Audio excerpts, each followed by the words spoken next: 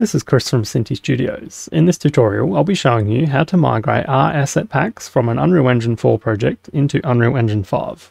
Before we start, it's always a good idea to make a backup of your project.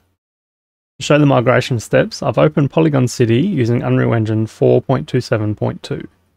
So to get started, we'll right-click on the pack that we want to migrate into Unreal Engine 5, and we'll select Migrate. Now, as we right-click on that folder, everything should be automatically selected in here. So we'll hit OK.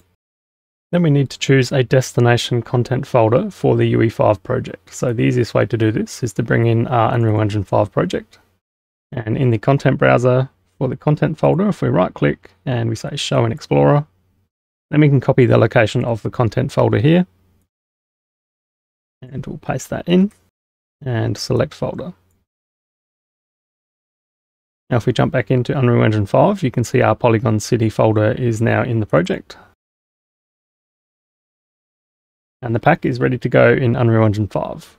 Hope you found the video useful. If you want to see more content like this, let us know in the comments. Thanks for watching.